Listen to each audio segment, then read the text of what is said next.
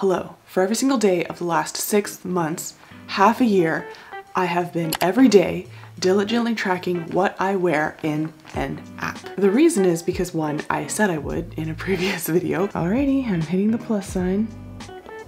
Add clothes.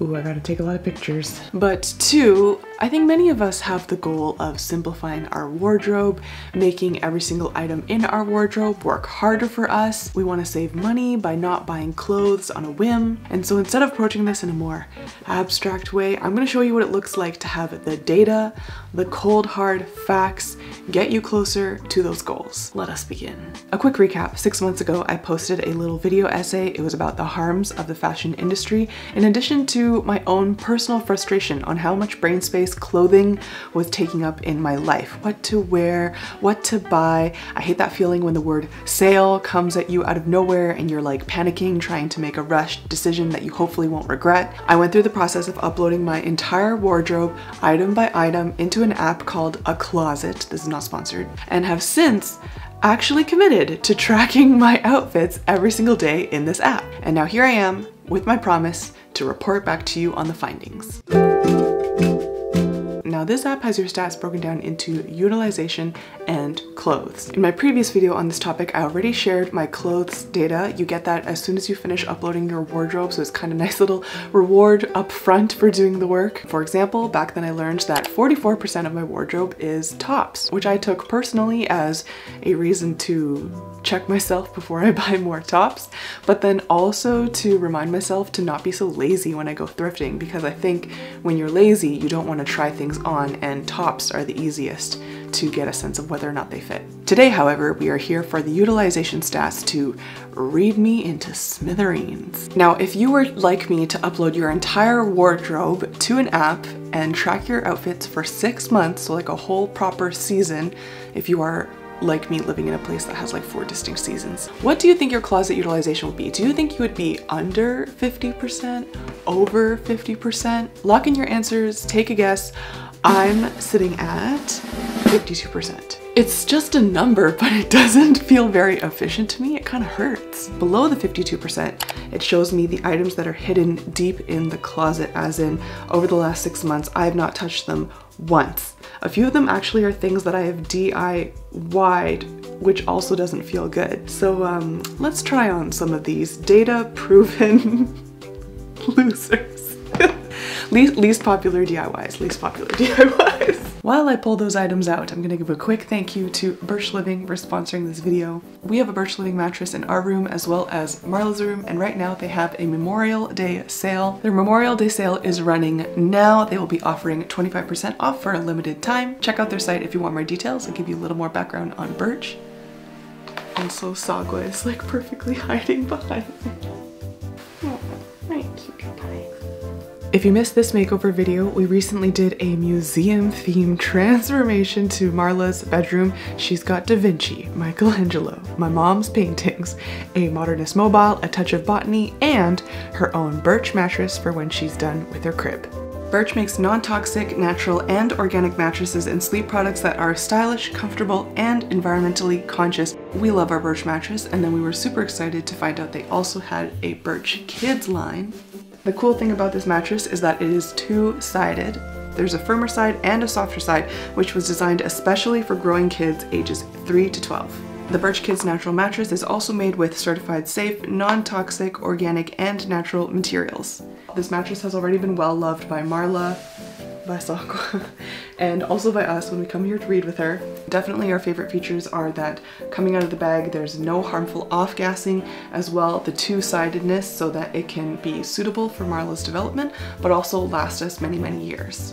So as you can see, we love our Birch Kids mattress, and we think you would too. If you or your little one is looking for a new bed, definitely check out Birch. As I mentioned, their Memorial Day sale is running now, and you can get 25% off for a limited time. But even if you miss it, you can always click my link below for 20% off. Thanks Birch Living for sponsoring this part of the video. Starting with this black bell flare sleeve turtleneck. The hole is a very tight fit.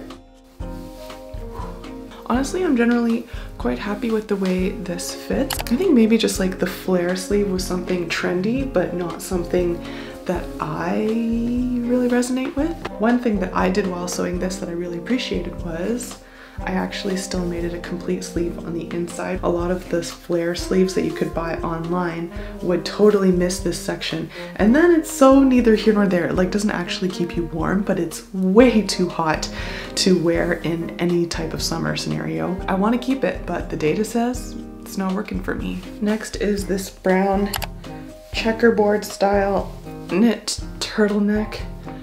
Whew. I loved this fabric when I picked it out. The brown checkerboard was just like very trendy. It's like ever so slightly sheer. It's also complicated because with this turtleneck, I definitely stuck the landing in terms of finishing the raw edges. I used to not really know how to finish knit edges, but I was really happy with the way I did the sleeves and the bottom. Why didn't I wear this? Okay, I definitely feel a lot better about this one than I did with the black flare. This turtleneck for sure can stay, although I kind of want to fix the back of this turtleneck a little bit. Ooh, proof there was still room for growth. Finishing off the turtleneck section is this turtleneck dress. Does this mean that I'm banned from sewing turtlenecks? This one, I tried to make it extra long so I could wear it flipped down. I also tried to do a little bit of like a lettuce hem. This is the dress that I wore when I shared with you all that I was expecting a baby. Got this fun little adjustable gathered side detail. Okay, I think I went for a looser fit, but in reality, I would have liked this more if I had committed to the slimmer fit. And maybe just because at the time I was starting to show with my pregnancy, I was feeling a little unsure how slim fit I wanted things to be. I'm gonna sit on those modification potentials and see if it changes my mind about this, because I do love the color a lot. This is the only one out of the least worn that is a thrift flip. So this used to be a baggier pistachio green sweater, and I had a video where I slimmed down the sleeves, changed the shape of the neckline, took the excess fabric from the bottom and turned it into this fun little crisscross in the front. Okay, I have a theory about this one, which is that because it's crop length, requires a little bit of midriff showing. Maybe I just wasn't feeling that hot about my midriff over the last season, because I don't have anything against the color. It's such a pleasant pastel green. I even got this like off-center wrap-around situation figured out. Okay, next item. A lot of green going on. This dress was made back when I was reaching my like Ali Wong stand-up special levels of pregnancy. Ooh, the bump was bumping. There's a tricky thing about making clothes for YouTube that sometimes I might choose patterns or colors that are louder than what I gravitate towards just because it looks way better on camera. It'll catch the eye in photographs. That's something that came to mind whenever I realized I wasn't really wearing this dress much. If you guys remember how this dress was built, this front panel had a crazy shape before it was sewn, and it was so that this ruching achieved this like wraparound effect where like it looks even better the more bump that is behind it. And if you guys can see, I was really proud of this like little tulip hem thing. This feels a little more party than everyday life, and I think that's part of why this doesn't get worn. Also, I have this crisscrossing band feature in the back, and it is definitely looser now that there is no more baby in the belly. Yeah, something about this tie-dye, it's like cabana party, drink in hand. But like, look, I even did the thumb holes. I mean, had all the bases covered. Okay, and the last item on my "you did not wear this all season" list. If you weren't here for the tutorial where I made this, you contextually have no background on what the heck is this creation. As wild as this jacket looks, it actually has a lot of elements that I'm personally really proud of. I think it's my first time doing a fully lined jacket, my first time putting buttons on a fitted jacket, and my first time doing this cute little cuff, which looks kind of like bubble tea. Lovely. I'm not gonna do it the other one. But stylistically, I don't know. It looks kind of like I should be riding a horse somewhere. I think at the end of the day, this is why I gravitate towards making more everyday items, because as fun as it is to make these more outlandish styles, okay, I am gonna do up the other buttons, it just does not get worn much, and that hurts. I really don't know what is the fate of this jacket. It has so many things that I'm proud of, but the reality is I'm not wearing it. Yeah, and it's double-breasted. It did so much.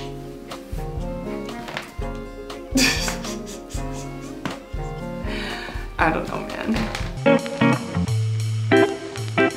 Turning things around a little, the next section of my utilization stats goes to the items that I wore the most in the last 6 months. And so with this data, I don't even have to think about it. The data speaks for itself. Everybody in this section is getting upgraded to capsule wardrobe. I'm actually gonna make a new closet in this app, and from there add all of those pieces. And this is gonna be helpful for a few reasons. Now inside the app, I can easily look up outfits with my most worn items, and so I can explore while sticking to my tried and true favorites. But also, from my perspective, this is the kind of guidance I need to shop more efficiently. If I'm buying a new item but I can't picture it fitting with at least half of my capsule wardrobe, it's data proven that I'm probably just not going to get around to wearing this item very much, therefore I'm not going to get a high return on that money that I spent, and so it's not the best use of my money. Okay, so according to this is how I've been dressing in the last 6 months.